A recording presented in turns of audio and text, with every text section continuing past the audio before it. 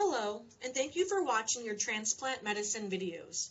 This video focuses on one of the anti-infection medicines, HBIG.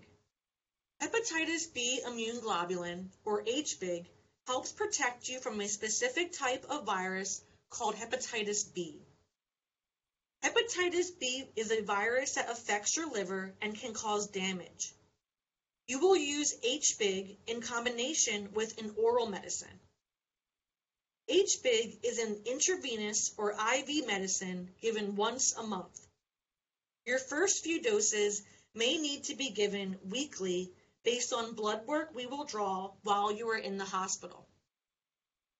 Patients who are receiving HBIG will leave the hospital with an IV line called a PICC line that makes it easier to receive this infusion as an outpatient. You may receive HBIG infusions in an infusion clinic or in your home, depending on insurance approval.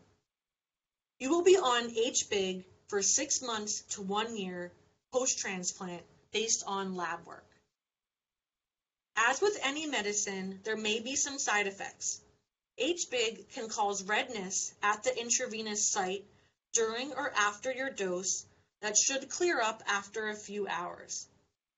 If you experience a headache, you may try Tylenol, also known as acetaminophen. Thank you for watching the HBIG video. I hope you continue to enjoy our transplant medicine videos.